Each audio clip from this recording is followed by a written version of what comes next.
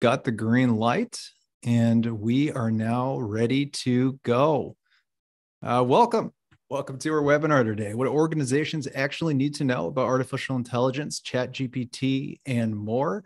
Hopefully you're in the right place and you're going to learn some really interesting stuff from a great conversation today. I'll introduce myself. OJ Laus here in Armanino's AI lab based out of the Chicago office. And just like ChatGPT, if I speak by myself too much, people think I'm hallucinating. So the good news for everyone listening is that I'm here with our esteemed panel of those hopefully familiar faces that you've met through a series of our videos. And we're going to get into some of those popular topics in AI and generative AI today. So let's start with those introductions. Derek, why don't you say hi? Hi, everyone. My name is Derek Magdafrau. I've been with Armanino for about 5 years, and I help lead up our AI lab. Lauren? Hi, everyone. Lauren Renninger, part of Armanino's business analytics and automation team. Been with the firm about 3 years and based out of San Diego, California. And last but not least, Talbot. Hi, everyone. Talbot Hardy. I am a fellow at Armanino. I've been here about 5 years in our strategy and transformation team. Fantastic. So today's session is going to be something somewhat informal and somewhat fun. It's going to be a continuation of some of the videos that we filmed before. It's going to be a roundtable format where we're going to open it up with some basic background information. If you're coming in without, a strong understanding of what some of these topics are, don't worry. We're going to bring you up to speed for exactly what this news technology is, how it works, and what exactly is ChatGPT and those buzzwords that you're hearing. Go into some realistic use cases. Let's look at what can be done, what can't, what are some of those limitations, and what are things that we see today. And then perhaps most importantly, we're going to open up and broaden that discussion to figure out what does that mean? It's one thing to just be a headline or a flash in the pan, but what do we see as that lasting piece of what this technology is going to do? How are we going to see that incorporated in the future? I mean, what we're looking at is the tip of the iceberg. And what we want to get into is how we're actually going to evolve and how this technology is really going to change our everyday life and what that's going to look like.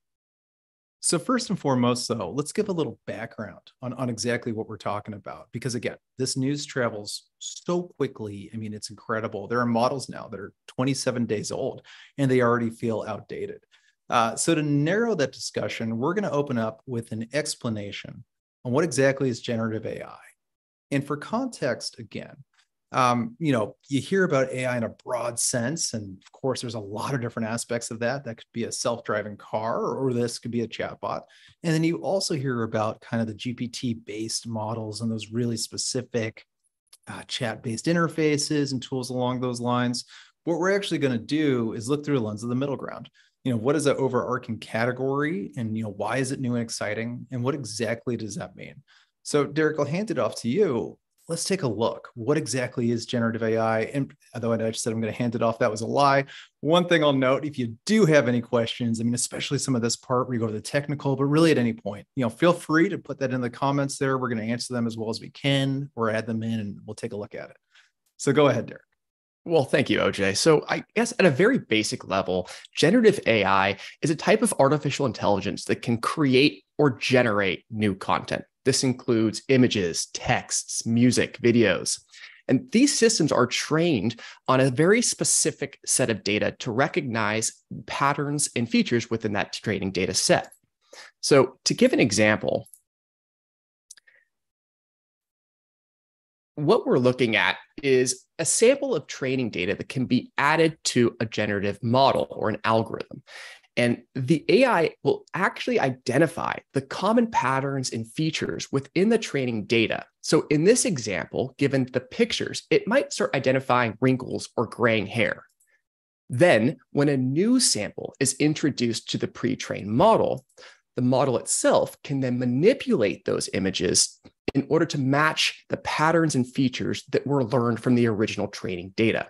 In this example, it ages the picture.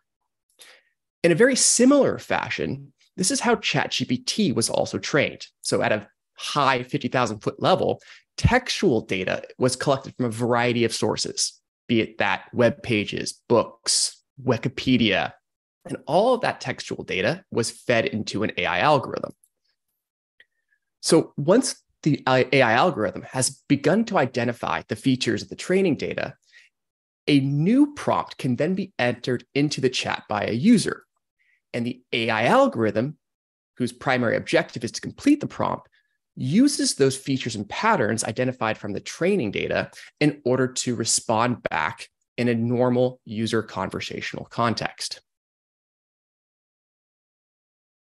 So I think the ability to create is, I mean, obviously the generative AI, and it seems to be what stands out the most. You know, I mean, that's what we're not used to. It's one thing to ask a chatbot for the weather, and it's been trained to say very well, the weather is 76 degrees. And yes, it knows to say 76 instead of 75.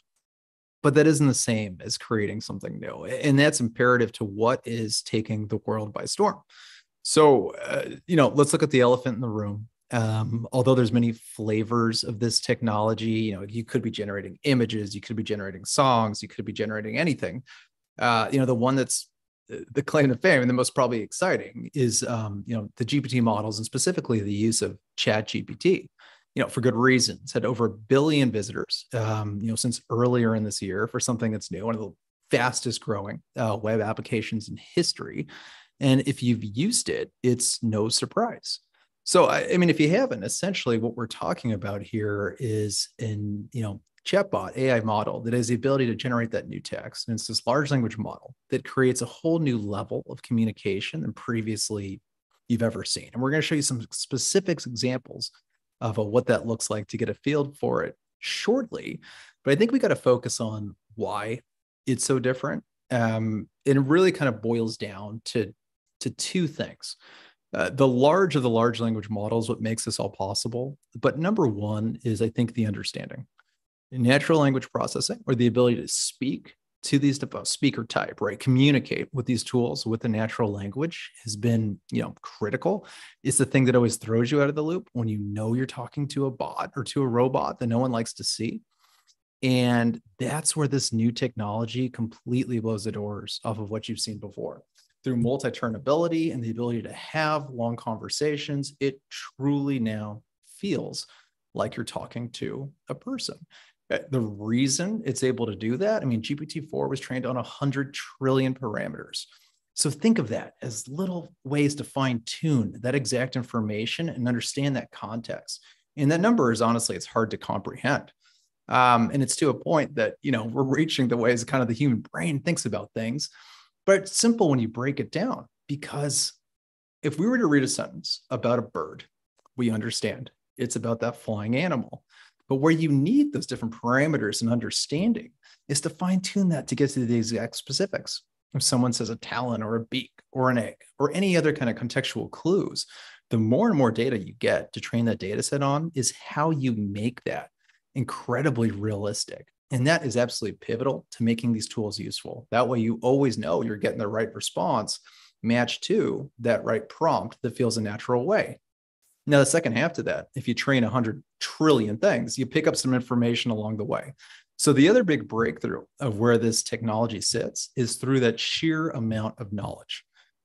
These systems were trained on, really children of the internet, born up in a world where they can read millions of articles, websites, it's trained from social media posts, so that not only can you communicate with these tools as if they're real people, the breadth of their knowledge is incredible. I mean, you can ask questions about Renaissance paintings, and you can ask questions about what you should make for dinner in a way that's so broad. It truly is, I think, a game changer in our ability to use these tools in a variety of new ways. So that knowledge and that ability to apply it is what is massively different, and probably what brought a lot of people here.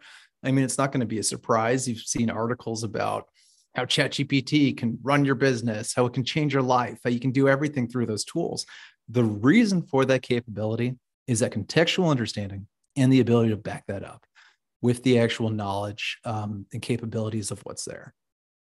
Now, one thing I'll say, these systems do have limitations. You'll see people throwing around the ideas of general intelligence and the ability to kind of do everything under the sun.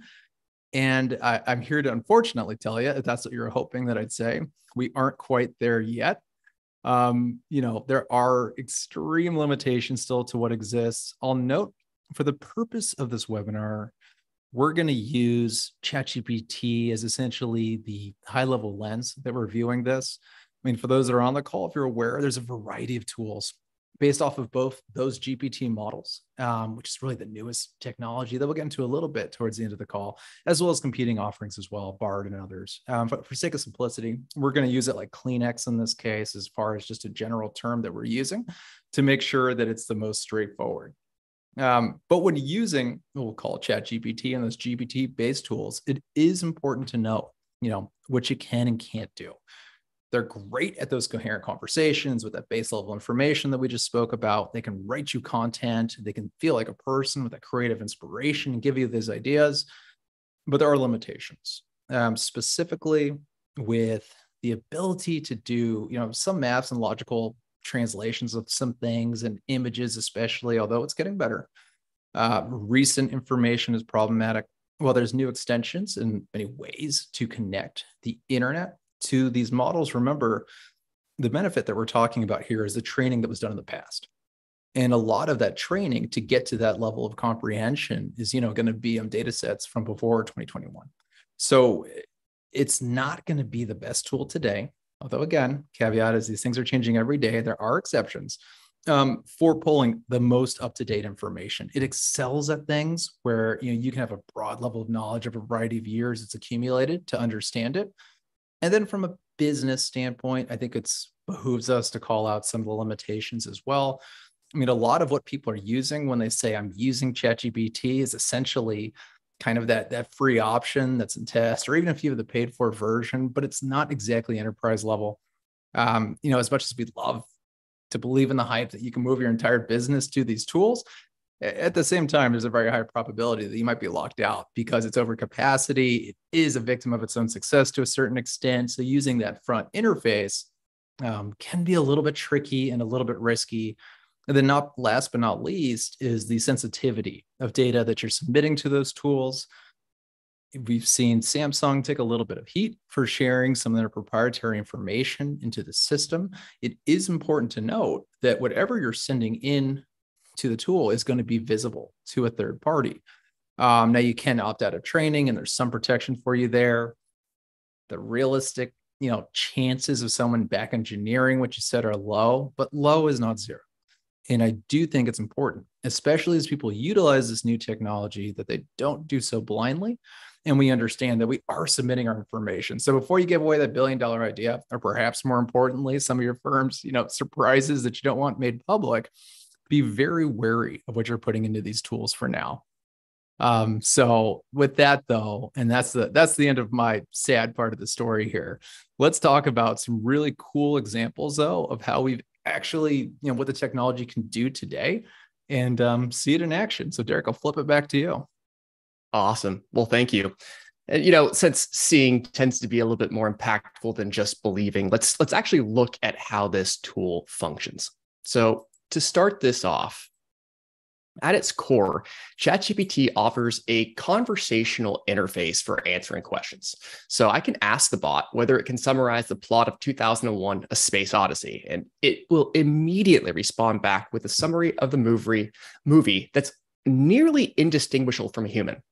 But ChatGPT also remembers the history and the context of a conversation, which allows for multi-turn conversations. So if I ask it its opinion of HAL 9000, the bot is able to quickly respond without requiring any additional information. However, this also points out a limitation. Due to its programming, ChatGPT is unable to provide any personal thoughts or emotions with respect to a topic.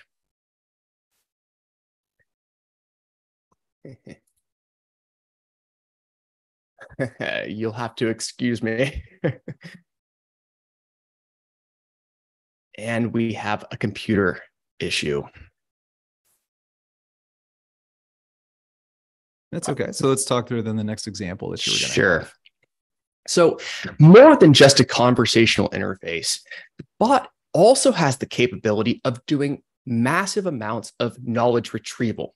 So In my next example, I had actually asked the bot if it knew who won Super Bowls 16, 19, 23, 24, and 26, and the bot didn't have any issues responding back with the San Francisco 49ers.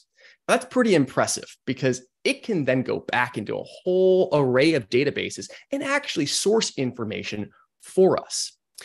Within that same example, though, it did highlight some of the limitations that ChatGPT has.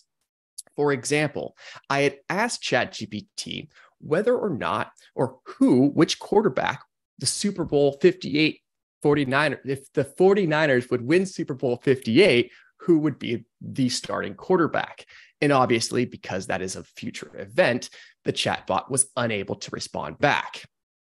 I could then actually correct that ChatGPT response and tell it explicitly, no, Brock Purdy will actually be the quarterback that the San Francisco 49ers will win Super Bowl 58 with.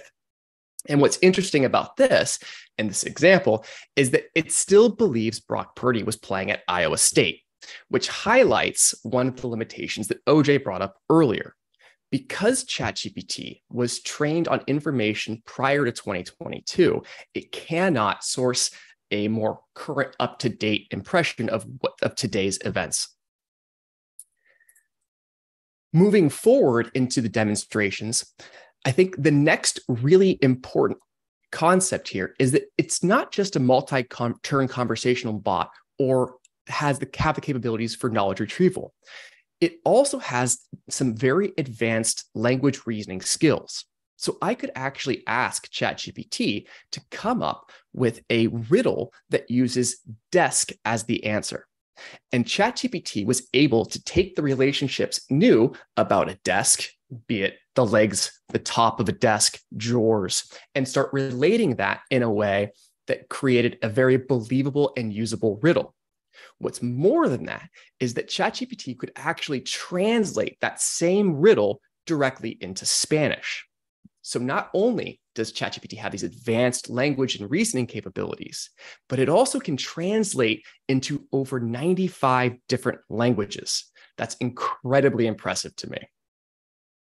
Some of the other advanced functionality that ChatGPT offers are some skills like adding TLDR to the end of anything. You can copy a URL link and add TLDR. And for those who do not know what TLDR stands for, it stands for too long, didn't read. So I can copy a URL link, add TLDR, and ChatGPT will automatically summarize the entire article into a usable bite-sized paragraph. This can help you go through your morning news very rapidly. It can help you summarize emails very quickly.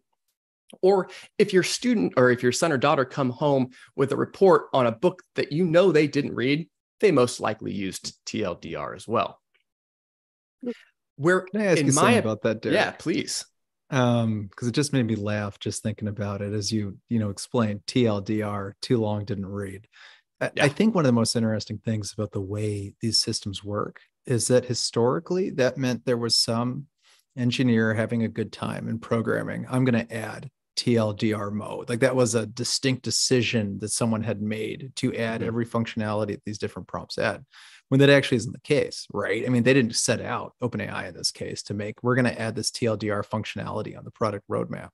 Rather, it has the context to understand that term and then understand what you're asking, and then go ahead and synthesize and summarize that article for you. That's right.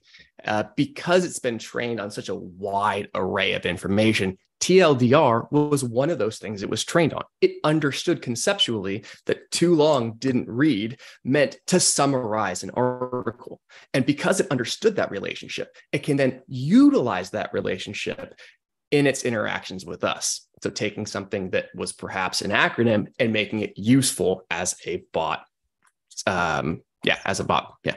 And there's the generative part of it, right? It's creating something that no one knew. And that's the beauty of it. And I'll let you get to this last one here, but it has capabilities that we don't know because, quite frankly, it's just the limit is our imagination. As it uses these prompts to build these things out. And that's why you continue to see new things that are coming. And it's part of the excitement about these tools is that it is so broad that we can think of new things, new ways on the fly to utilize this technology. Absolutely. I think prompt engineering is going to become something that becomes more commonplace for us the more and more we use these tools, right?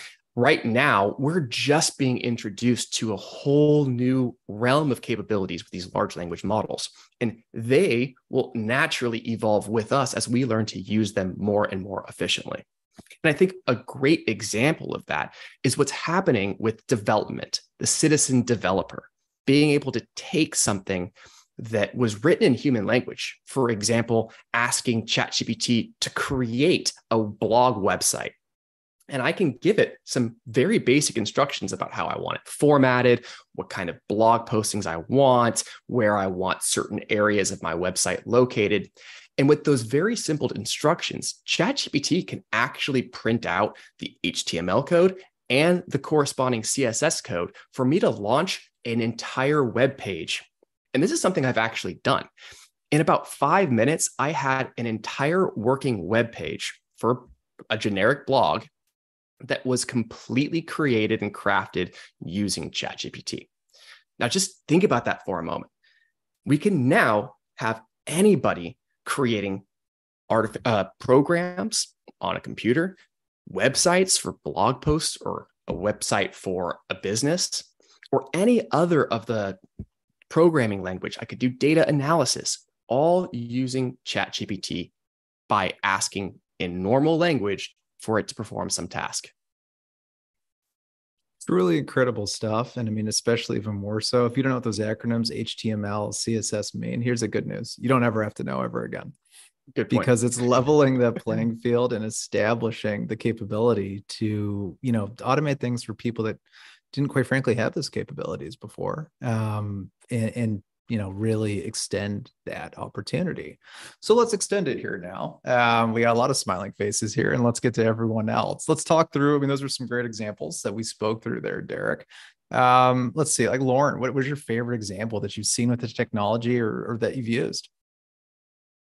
Selfishly, I'm loving it right now for a lot of research, specifically when it comes to like benchmarking data, right? I think it's really helpful to be able to provide baseline so right? Like when I'm working with a prospect or with a client, I know like, hey, we're way off base here, way off of like where we should be from an industry standard, without having to spend the painful hours like searching Gartner and Forrester and this, that, and the other for that data, right? That's something that can take a long amount of time. So yeah, that's my favorite at the moment, but I'm sure that will expand as I get more comfortable. No one's going to complain or weep for lost time that we did to research that is now gone. That lets us do some higher value work. Less time on my computer, the better.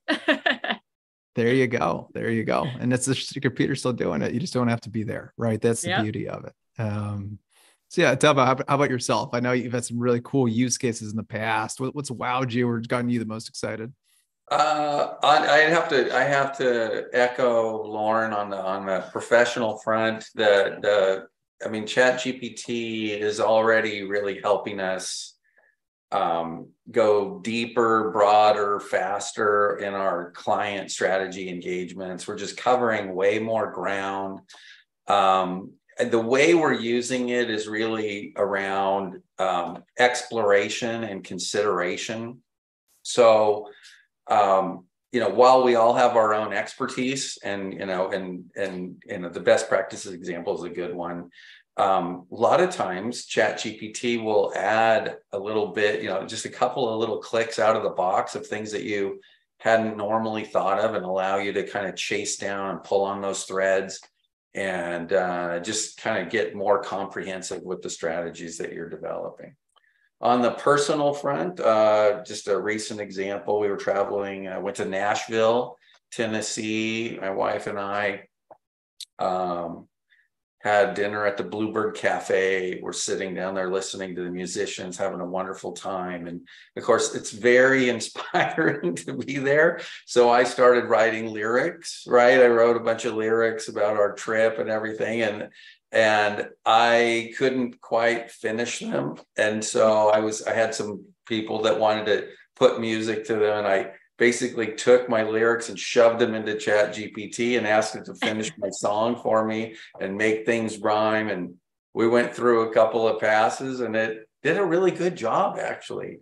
And it helped me finish my song, and I sent it off to my friends, and they're working on some music for it. Well, pretty soon you won't even need your friends to make, well, not pretty soon, I guess today, quite frankly, you don't need your friends to make the music or yourself to even I sing it. know. I know. ChatGPT is never going to be your friend. So I think we have friends for different reasons. Yes. There you go. I think what astonishes me when using the tool is just how clever it can be. I mean, I know I shared some of y'all before, but I was playing around with it, thinking of different things we can do here in the regional office. And one of the things, right, we try to join or participate local 5Ks and things like that, little local races. So I asked it to come up with a name for an Armanino running club. And I had a couple that were okay. And it said Armor Runners, which fine, so be it. That's an okay name, I suppose. Concatenate the name a little bit. But the reasoning behind it is what was incredible, because I asked it to explain the name. And it said, well, Armor Runners is going to sound like Army Runners. And Army Runners is going to influence people to think of the team and organization and the dedication of that group working together. And I thought, my God, this tool just tried to incept me. It was putting those images in your head, and you hear it right out loud, and you're like, yeah, I guess so. I kind of process that, but I would never think of it that way or necessarily come to that understanding. And it's just slick. I mean, the way you can process that information, which again goes to the advanced training that you're getting on these tools and get you there, is where I think it continues to evolve in ways that I just you don't even see it coming, and it just continues to shock me in that way. Any last ones, Derek, that you thought were cool examples that you've seen? They're coming out all the time. I think where we're really seeing a big push is not necessarily in the examples of how ChatGPT is being used, but in how it's being incorporated into a lot of the solutions that we're seeing today, right? So things like OpenAI's plugins that are coming out, or even Microsoft's Copilot, which is now being integrated into a lot of their source products like Microsoft Word and Excel. I think that is where the truly impressive nature of what large language models offer is really going to come to fruition. Yeah, so let's talk more about that, because I think it's important. Up to this moment, we've essentially been talking about GPT as kind of a monolithic thing, right? That it's just this tool. You use it to talk to and you get information back. But I feel like what's happening more and more is we're finding new ways that these models, and again, just the math and the systems behind the tool, are being leveraged in new places. Mm-hmm. And if you think of it that way, think of it as, ChatGPT is the car, we'll say, but the engine is the valuable piece.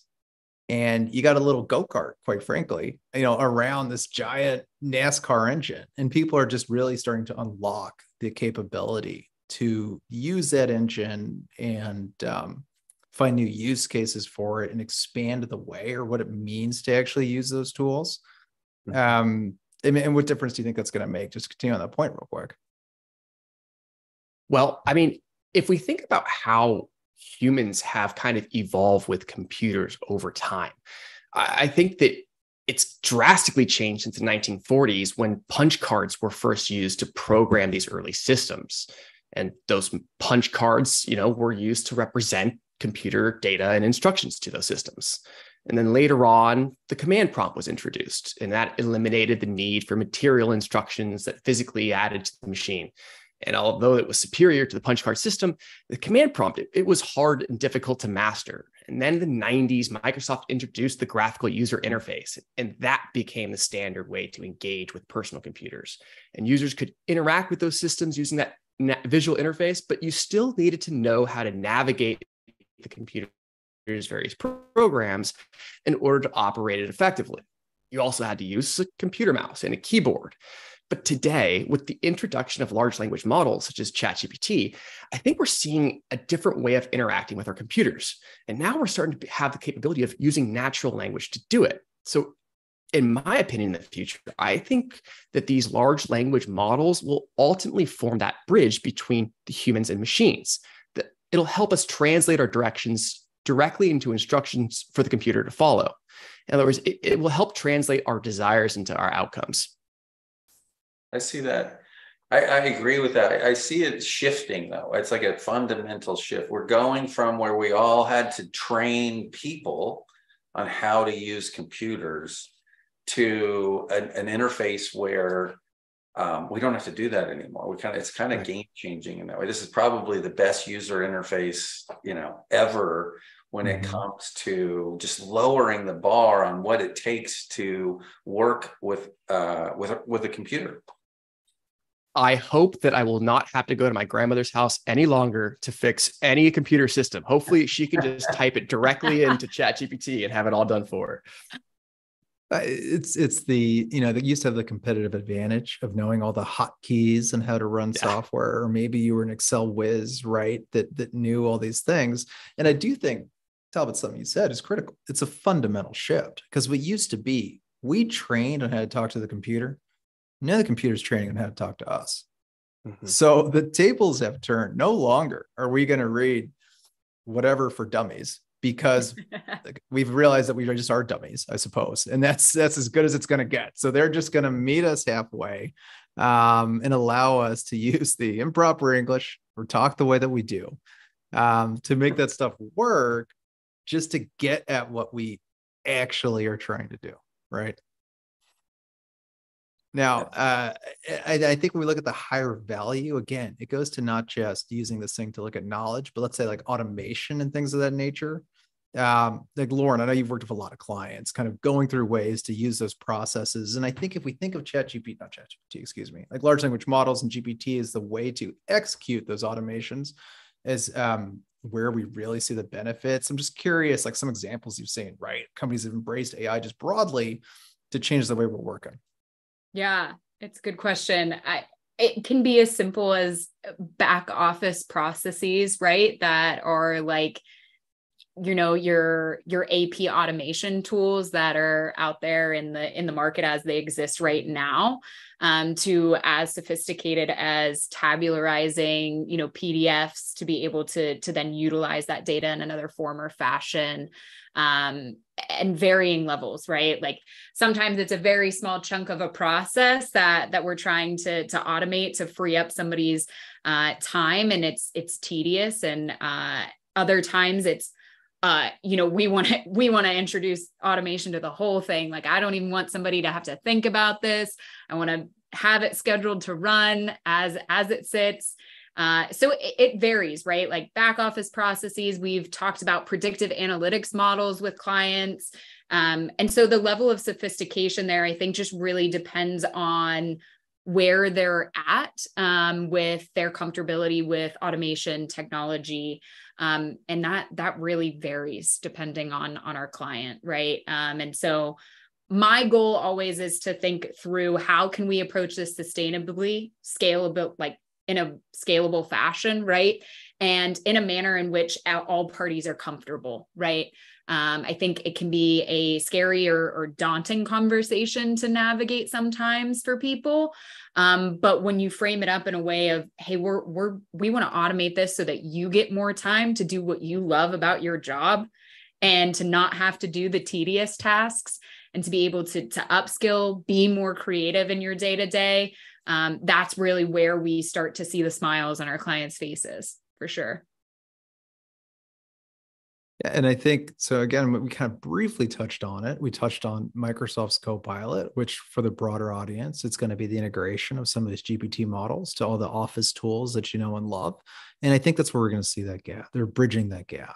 We want to see the smiles on people's faces. You said something that I think was important there, that it's just, this is how they actually act. It's one thing we talk about the use of these models as a tool. And truthfully, that's what they are. They're a tool. They're not the end goal. They're the ability to communicate and use these tools and to get you where you want to be. And we can start talking about end results, not just the way that we get there. Yep. And then again, I mean, if we're changing the way we use Word, changing the way we use Excel, those are core functions of business for the past 30 years. So it's like, what a difference that this, I think, technology will make. So So I do want to focus on that though. And let's look at broadly. I mean, outside of the individual use cases, and there's tons for automation and help replacing and working with what we do, I do want to talk through how we think this is going to impact businesses and how businesses need to think about this new technology and what it means. I wrote down a Peter Drucker quote: because the purpose of business is to create a customer, the business enterprise has two and only two basic functions: marketing and innovation. Marketing and innovation produce results. All the rest are costs. Now, I think it's a little bit of a loaded statement. I'll be the first one to admit that, but I don't think we can discount the importance of innovation. Talbot, curious to get your feedback. I mean, how important do you think it is for businesses to embrace and look at this type of change and incorporate technology as they continue to grow? I think it's huge, and I think from there's a handful of cases I think already that should be people should be looking at to kind of enhance their business. But I think going back to this point, so you just look how fast this is evolving, right? So this thing is going at a clip that is so much faster than we're used to seeing technological evolution, right? Where we've been measuring things in years and months, even for quite a long time, and we're now down to measuring them in weeks and days, and it'll be minutes here shortly, because the whole what was ChatGPT last year when it was announced was all about conversations for innovation, right? AI enabled conversations for information. And that's shifting to AI-enabled conversations for action here with auto GTPs, like just really quickly already. It's just happening. And Copilot's a good example of that as well. So this whole thing around, AI being the epitome of time is money is going to be a huge driver for businesses. And businesses are going to need to look at their best use cases to apply this.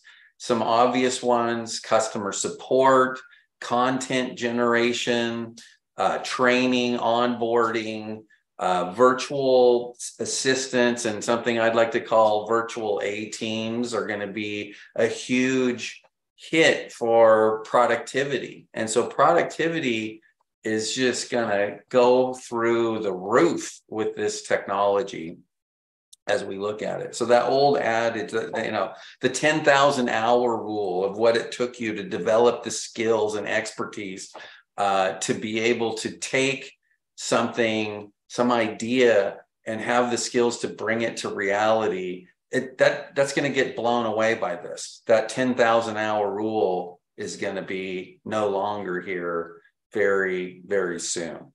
So if we can take our best minds or creative people and put behind them crack a team of virtual AI enabled capability that can actually drive action and create things based on ideas, it's just going to really, really accelerate how fast we can innovate.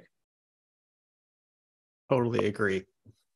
Kind of reminds me a little bit of the Matrix, where you can just plug into the Matrix and download jujitsu, and all of a sudden you are an expert, right? It's very similar in that. It's what we've been kind of calling the great equalizer, because you no longer need to have some of these advanced 10,000 hour skill sets. ChatGPT can do it for you with its ability to retrieve knowledge, resurface information is remarkable. And as a result, we now are all kind of working from a very similar skill set. I thought there was actually a good, thing that someone brought up that kind of keys into that in the chat. And we can't bring it up here. They asked, show the ChatGPT add-in for Excel.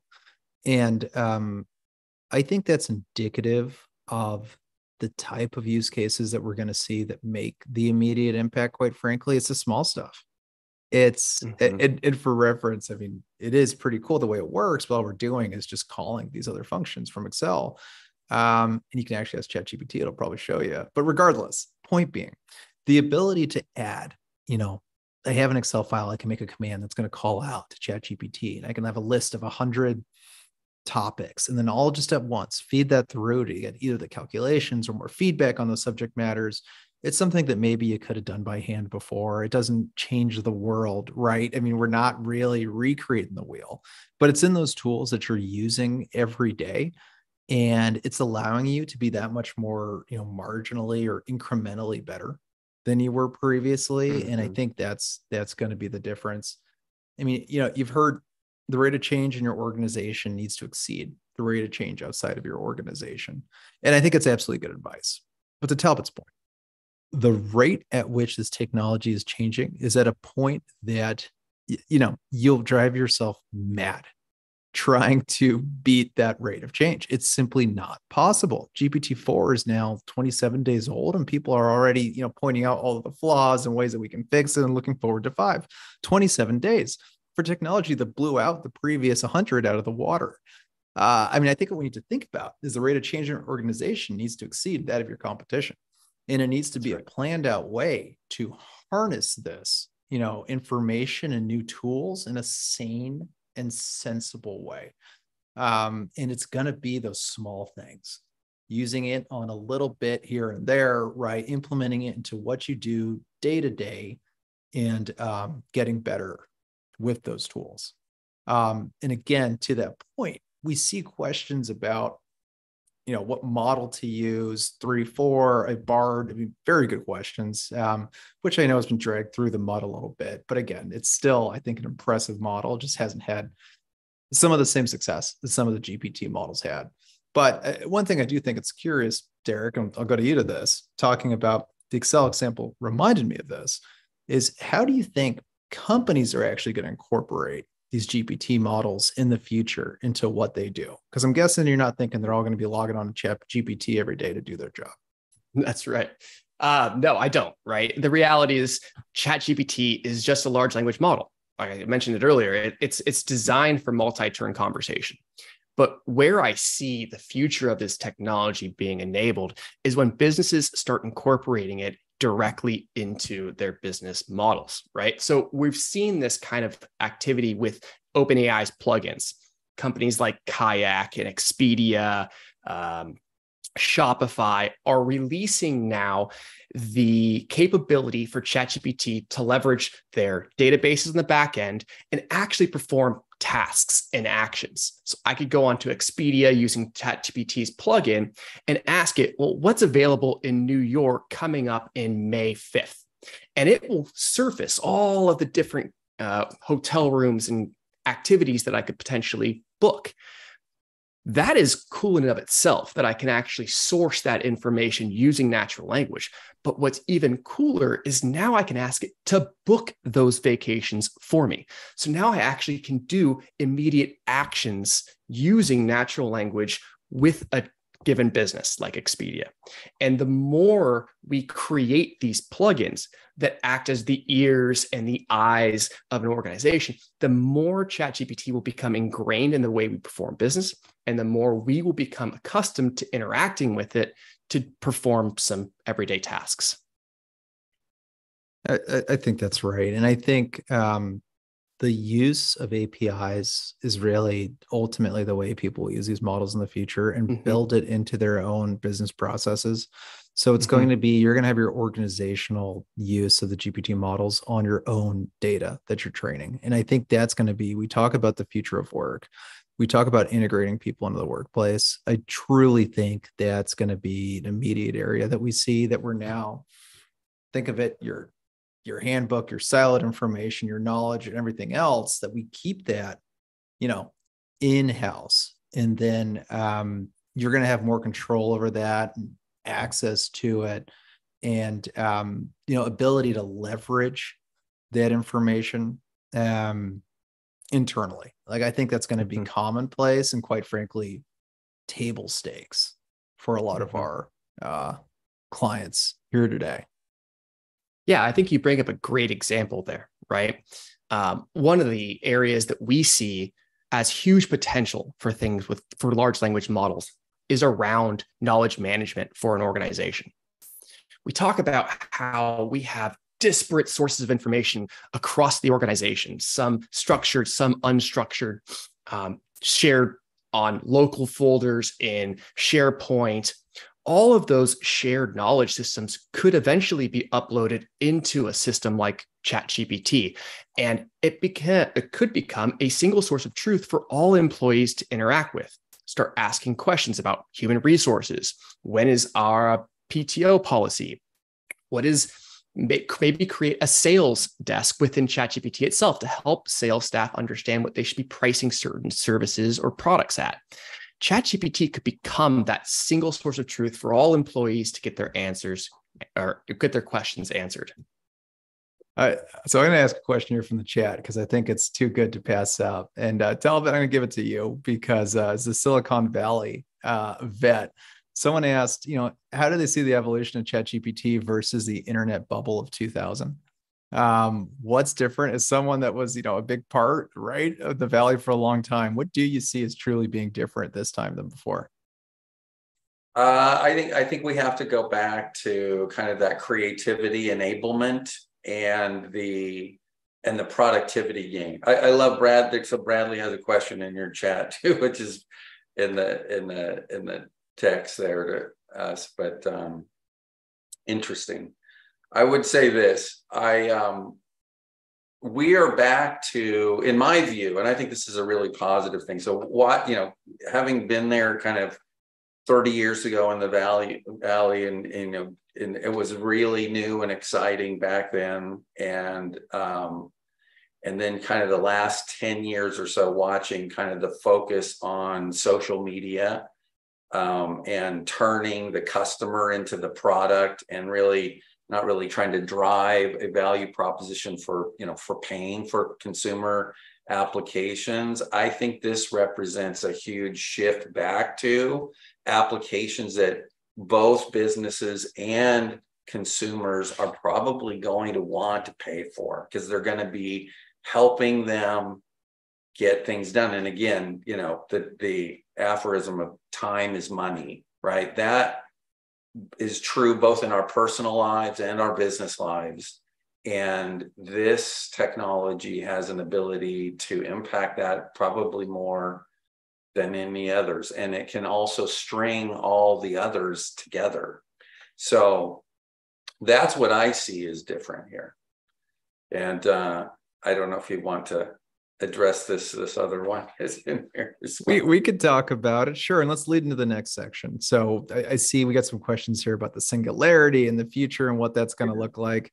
Lauren, let me flip back to you. There's obviously a lot of change that's happening here, a lot of fear, be it lost jobs to computers taking over the world. I mean, what worries you about this technology, or what are your concerns as we have all this excitement building up? Yeah, I think it stems back to a healthy level of scrutiny, right? I think as users of ChatGPT, even like as revolutionary and as simplistic as it is, right? We always have a healthy level of scrutiny in the responses that we're getting back, right? I'm always looking for a reference to a source if I'm researching. I'm looking like, was this even logical, right? Like, it's beautiful that ChatGPT responds in natural language that you and I understand, and there's a healthy level of sophistication to those responses.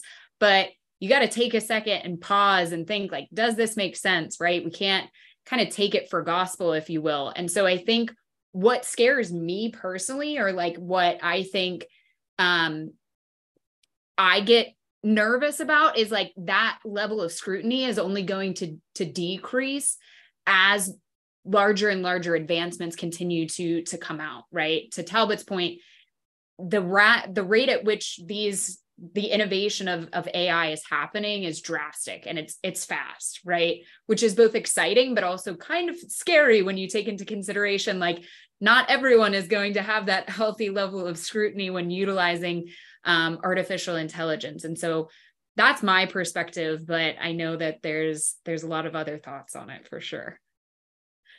Yeah, I mean, so we saw the open letter about AI and concerns about, right, the advancement of this technology. I guess the question is, Derek, I'll go to you. Can we put the genie back in the bottle? I think we could talk about the singularity and what the future looks like, but I mean, what is our options at this point, and how do we see it playing out? I think our options are responsible use. And I think Lauren hit it on it as well. I think everything that we utilize ChatGPT for, we have to take it with a grain of salt and be aware that it can hallucinate. It can give incorrect information. But the reality is it's not going away. And as time progresses, these models are going to get better and better and better. But it is on the user to really ensure that the information that has been returned from ChatGPT is correct before you ever start utilizing it for other activities. The genie's not going back in the bottle. No, definitely not. Say this technology has the same problem as all the other technologies. The problem is people, and some of us are good and some of us are not. And what needs to happen with this technology is what needs to happen with all technology. The pace at which we develop the use for good must outpace the use for bad, and it must actually offset it. So the effort that we put in to defeat the misuse of this should be huge. It needs to be huge. And I think we can, obviously, if we put our minds to it, we could do that. But I think in no way do we go backwards or try to stuff this down. And because, even if we try to do that here, it will be done somewhere else, right? So it might as well be here. I think that's right. And I think it actually ties into another question that was asked about how do we feel about people, students especially, using these tools to learn and how to train and how to get places. And again, I mean, I think putting our heads in the sand, be it that we're a professor or a CTO, I mean, I just don't think it's going to work. Now, I do not think we endorse it. I think you have to stay, make sure we're mindful and people are still using their brains. But it doesn't remind me a little bit. Think of things like spell check. Let's be honest. I think everyone's spelling probably took a hit. And we have to be realistic about that when we rely on these systems to aid and help. I have a very similar fear about driving. I cannot fathom what people would do if they lost their backup cameras. I think a lot of shopping carts would be lost that day. But again, it doesn't mean we step back necessarily. I mean, I think it means we just need to look at this reliance head on, understand what those limitations are, and then make sure that we're evolving with this technology and the best ways to use it. And then we're staying abreast of what that's going to look like, right? I mean, I think the only thing we can do is be level-headed and smart about how we incorporate it. And that's going to be especially true as it becomes more and more integrated than what we do. Right now, it's easy to think of it as a monolithic thing. If I just don't go to Bard to use one of these models, I know some people have some questions about the specifics of it. I can tell you the new stuff's always better, although it gets more expensive. But regardless, for a minute, if I'm not leveraging one of these tools directly, am I staying out of it and keep my hands clean? And that's going to be impossible. As more and more systems are integrating that, is it's going to become more and more partial to what you do. I don't think it's going to be able to be something that you avoid, unfortunately. Mm-hmm. People carry cell phones around everywhere they go, and there's a lot of this technology that's proven it's a privacy concern and other risk factors, but it's just going to be built into, it's like I do think we mentioned before, the interface to the different technology that's there. And it's going to be, I think, commonplace. As you couldn't avoid the window on a computer. I think it's going to be the same way using these large language models. I think to remark on that a little bit further too is, look, there are concerns with putting information into ChatGPT, right? Or any of these other large language models. There is a potential that the information could resurface. And I think we all need to be aware and cognizant of that concern. On the flip side of that, there's also a concern with putting personal information into email as well. But how often do we do that? So there is a balancing act between the concerns around risk and how much that risk will translate into actual ill effects. And I think we need to be kind of always aware and moving towards the right way of handling that kind of information in these chatbots. Okay, we got about 5 minutes left here. I do want to end on a happier note and want to talk through, what people are most excited about or looking forward to. Derek already said he's looking forward to not talking to his grandmother. I think that's fine. But let's see what everyone else thinks is going to be the true benefit that they're looking for from these tools. Who do we got? Lauren, come on. What do you got? What are you most excited for? Like I think I said it earlier. I shouldn't say less time at my computer, because obviously you have to use your computer to utilize ChatGPT, but I think less time doing the painful things, right? Less time sifting through endless articles and information, trying to dissect an intelligent small nugget that I can utilize moving forward, right? I think I'm looking forward to more time, hopefully being creative and solutioning for our clients and their problems, rather than maybe doing some of the more mundane kind of tedious tasks, if you will. That is very much what I am looking forward to. And hopefully that leads to more time outside, doing the things that I love. So there you go. How about you, Talbot? I am really looking forward to the harnessing the power of the skill enablement. So, as a creative person, right? I love writing. Like I said, I can't write music. And if I had, a virtual assistant helping me write music to my lyrics, fantastic. I also don't know CAD, but I like to design things, right? And so having the ability to take those ideas and have someone have an AI enablement to turn that into something that could be handed to, a 3D printer, a CNC router, or whatever, an automated welding bot, whatever it is. But think about what's coming here in terms of enabling you to do things that you don't have the skill to do today, but you have the imagination to want to create with. And I think that's what I'm most excited about, what people will do with this. I do think it shifts the onus on human beings to be able to focus more on the problem than the solution. Like we saw a great one come out. Someone commented healthcare, and it's 100% spot on. We can worry about what we want to fix. We're well aware of the maladies and diseases that we get, but this allows us now to be able to find solutions that we couldn't have otherwise done. And now we have bots working with other teams of bots and all that type of agent technology and everything that's changing. And I do think that's what's the most interesting, is the ability to, there are so many people in this world that know a problem they're trying to solve, but for whatever reason, they don't have access to the knowledge, the technology, the information to be able to come up, to be able to solve those problems. It is democratizing that, equalizing that, and getting the ability to source out the right problems into people's hands. And we can use these tools to help answer that. Only a couple minutes here. I'll let you answer that one, Derek. Any other closing thoughts that you want to talk about there? I think that this is the technology that's going to define the future. I think we're going to look back at this point in time and realize that this was the shift where artificial intelligence became a household everyday concept.